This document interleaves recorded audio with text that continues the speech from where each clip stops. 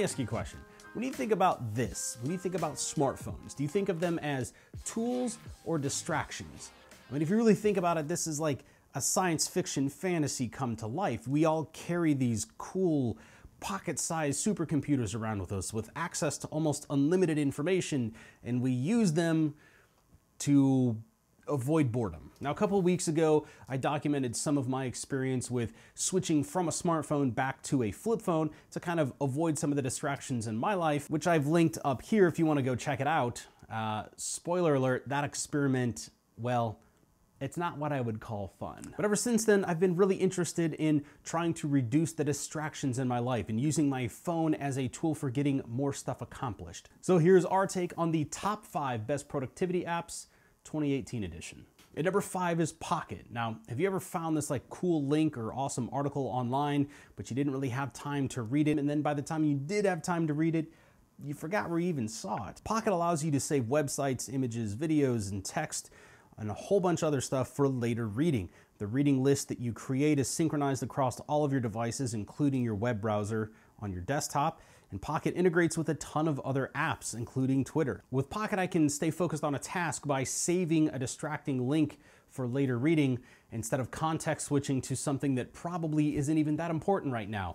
Yes, Reddit, I'm talking specifically about you. It's free, it's available on pretty much every platform you can think of, and it's even integrated natively into Mozilla Firefox. At number 4, we have If This Then That, or IFTTT. Now, we've talked about If This Then That on this channel previously, and it continues to be one of the most awesome tools out there for automation and just enabling cool extra features that you didn't even really know that you wanted. You ever lose your phone while it's on vibrate? Have you ever killed your battery because you accidentally left Bluetooth and Wi-Fi on?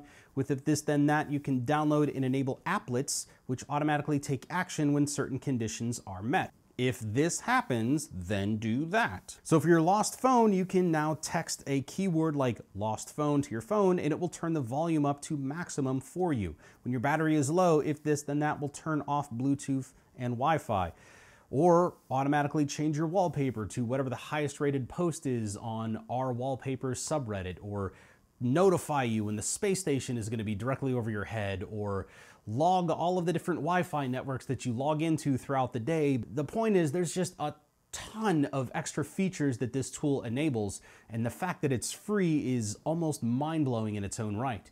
If you're interested at all in automation, you gotta start with this tool. It's also available on Android and iOS. At number 3 is Evernote. Now, ideas come at pretty much any time, and they rarely, if ever, wait for you to write them down. And I'm notorious for forgetting stuff, so this is where Evernote really helps me out. Evernote is a cloud-based note-taking tool with a bunch of additional features.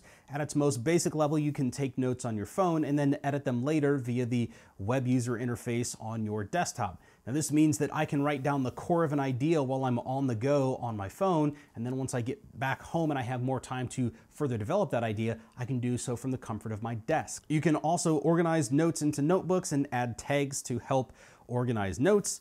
It integrates into If This Then That. It's free and it's available on both iOS and Android. I mean, really, what else could you want out of a tool? And number 2 is Todoist. Now, I juggle a lot in my life between professional work life and this channel and my family. So needless to say, I forget stuff like all the time. Now, if this sounds like you, check out Todoist, which is a task organizing app that lets you keep track of all the things that you need to get done. You can organize tasks by project like work and home. You can assign due dates, and you can get reminders for when tasks are coming up. You can share projects with friends and family so that they can contribute and complete tasks as well, and even get statistics and visualizations that show your progress. It integrates with other apps like If This Then That. It's also free, and it's available on both Android and iOS. Finally, at number 1, the king of the hill, the top of the stack, the application that I get more use out of than almost anything else, without question, LastPass. Here's the thing, passwords suck. We all know that we should do better about using complex passwords and changing them regularly, but if you make them complex enough to be secure, then chances are you're probably also not going to remember it either. LastPass is brilliant because it allows you to save one single password to log into the application itself, and then save all of the rest of your passwords inside of LastPass. You remember one password, LastPass remembers all of your others. You can classify and organize your accounts, which is a huge hidden benefit because now you're also keeping track of where you are registering accounts in case that service is ever compromised. LastPass even lets you generate complex, secure passwords that you can securely share with other LastPass users for shared accounts. Password management tools like LastPass have saved me just an enormous amount of time by keeping track of all that account information for me, and at $0, it's an insanely good deal, available on both Android and iOS. So what do you think? Do you use any of these tools? Which one is your favorite? Did we forget your favorite tool on this list? Leave a comment down below, let us know what you think, and I will see you all next time.